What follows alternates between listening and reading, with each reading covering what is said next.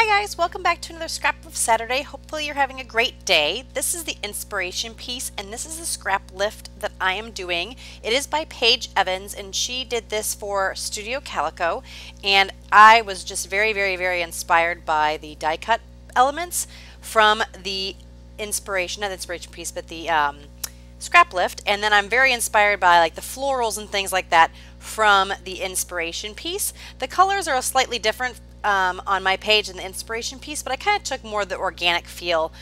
So I ended up using this Woodland Park paper from October Afternoon, which is to die for. I absolutely love October Afternoon, and this collection is my absolute favorite. I love everything about it, the florals, the animal and woodland creature motifs and all that. It's just fantastic. So what I basically did off camera was I ended up cutting out that background piece, and I pretty much cut out maybe a little bit more than 3/4 of the page, and it didn't cut quite straight, so I had to piece it together a little bit. You kind of saw some washi tape and things on the back of it when I was gluing it down, but essentially that's kind of what I did, and that kind of mimicked the same that Paige had did in her layout.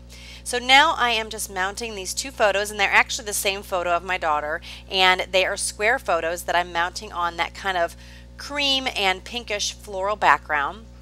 And then I'm just going to be putting them to either side of each other and kind of staggered. And I kind of like this look. Normally I wouldn't use two of the same photo on a page, but I just really like this photo, and I had them both printed, so I thought, why not? Why not try to do something a little bit different? This may be the first time I've ever used two photos at the same time of the same picture. So anyway, I really liked it, and I thought I would go with it because, you know, something different. Paige's layout did not have the same photo. I believe there are two separate photos of a little girl. I'm guessing maybe her daughter or something. So this is some of the die cuts that I'm going through from the Woodland Park collection, and I'm just going to be pulling out various items from here. I'm just going to be flipping through all the different looks and then just trying to figure out what I'm going to use and what I like the best. And so I'm going to be playing a lot with trying to determine kind of the layers and such with this. These are little, maybe little bow tie type things that came in this little die cut piece, and I just punched out the little green one. I like that one the best. And then later on, that button, I am going to add some twine through that, so you'll see that in a little bit. These are some little kind of medallion, kind of floral pieces that I thought were really neat, and I just wanted to bring some more color to the layout. The background is kind of a black and white polka dot, and the other piece of paper is kind of like a tone-on-tone paper that kind of looks or has the feel of maybe a solid cardstock or a solid pattern paper on the front. So I kind of wanted to bring in some bright color. Her little outfit that she's wearing has a little puppy dog on it, and it's got this little pink tulle skirt, and so I thought it would be fun to add more color to the layout. And with these little medallion floral type pieces, I thought that would be a good way to do that. That little circle that I just put down had little bunny butts on it, and it was adorable. That was a little wood, or not wooden, a little banner with a word on it. I had that heart on the right hand side. And like I said, I'm just kind of flipping this around, and I'm actually going to take the heart off and I'm going to replace it with a butterfly, I think. I think I end up not using the heart at all and just sticking with the butterfly, and it's going to be that pink and cream polka dot butterfly I believe I end up using. I think. Or I'd actually use a pink one up at the top left, so that might be what I'm thinking of. So I'm just going to fiddle with these layers until I'm happy with the way it looks. And I'm really mimicking how Paige did her layout, where the photos are towards the bottom of the page, and trying to keep with that same feel. Here I am just gluing down these butterfly wings, and I'm using these Stampin' Up! Dimensionals just to pop the wings off the page a bit. And I like how that looks. Pretty much I always do that when I have butterflies, because it just feels like they should be flying. So now I fast forward just a little bit so you didn't have to watch me glue it all down.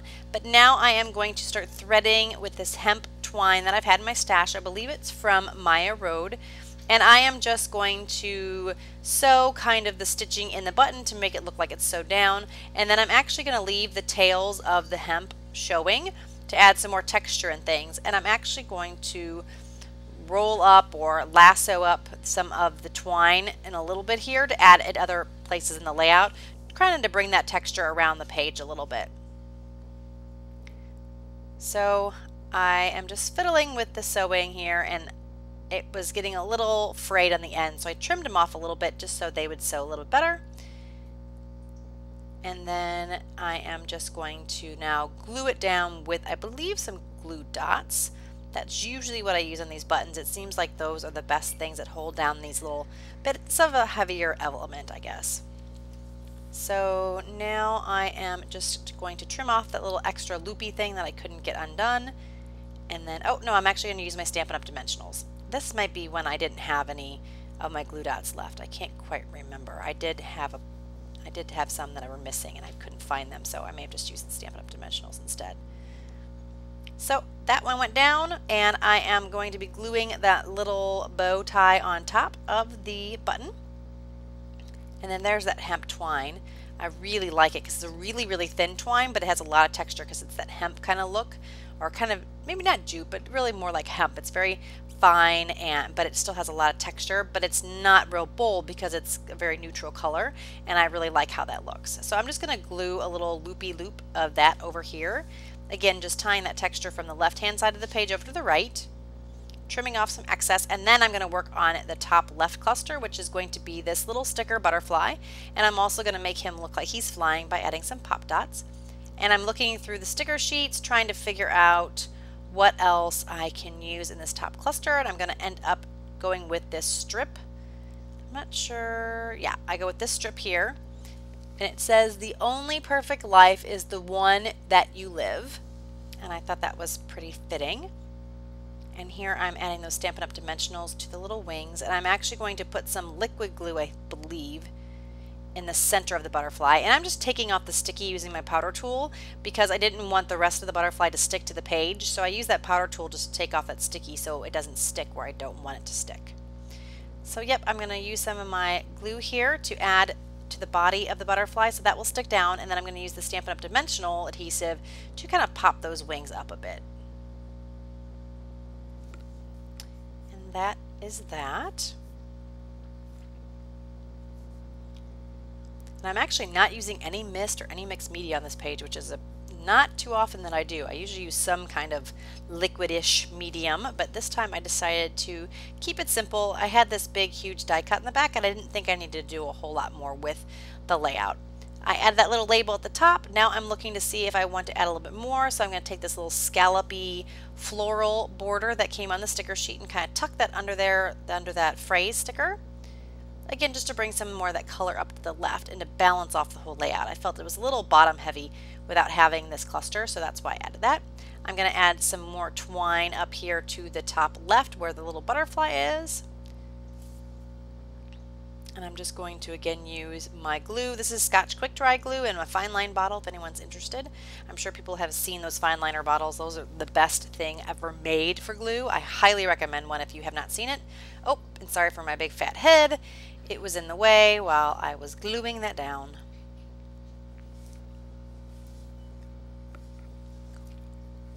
So now I am thinking about if I want to do anything else, and I was getting ready to show you guys. Oh, I'm sorry, I'm moving the camera around. I was getting ready to show you guys, and I thought, oh my gosh, I totally forgot to do a title, and I want to add a little bit of dimension. So I'm going to add these pop dots to these corners here just to kind of lift off the corners on the page.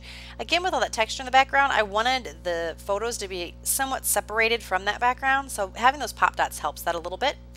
And here is where I am adding in my title, and it's going to say My Fair Lady, and that's a pretty fancy schmancy title for me because I am terrible at titles, but for whatever reason this title spoke to me, and I came up with it without really much thought, which is amazing because that never happens.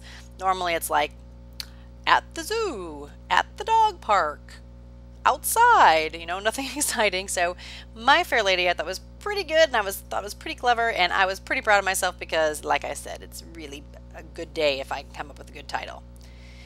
So now I added those October Afternoon stickers there that came in the collection, and then I'm also going to be using these October Afternoon Mini Market stickers, and I don't think these came in the kit. They were just something that I had in my stash outside of this particular collection, but it is still from October Afternoon, so it has that same feel. October Afternoon stuff is very like kind of creamy. I think all of their stuff has that like kind of creamy vintage look to it, and that's kind of why I like it.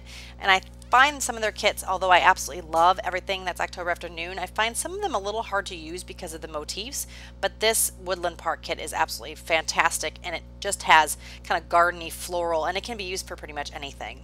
So I'm going to top this all off with some Wink of Stella on a couple of these items in the die cut clusters. And while I'm doing that, I just want to thank you guys so much for joining me. We love having you come over and join us on our Facebook page as well, and join in the fun. And if you guys would like to scrap lift this page from Paige Evans as well, that would be awesome. I would love to see what you guys are doing. And if you would like to check out my channel, all of my social media links are below. My channel is Froggie251, and then pretty much all of my other social media is listed under the same name. So again, like I said, thank you guys so much. I hope you guys are having a wonderful Saturday. I hope it's beautiful where you are and you get a lot of sunshine and time to scrap. Thank you guys so much. Have a great day. Stay tuned for the photos at the end. Bye-bye.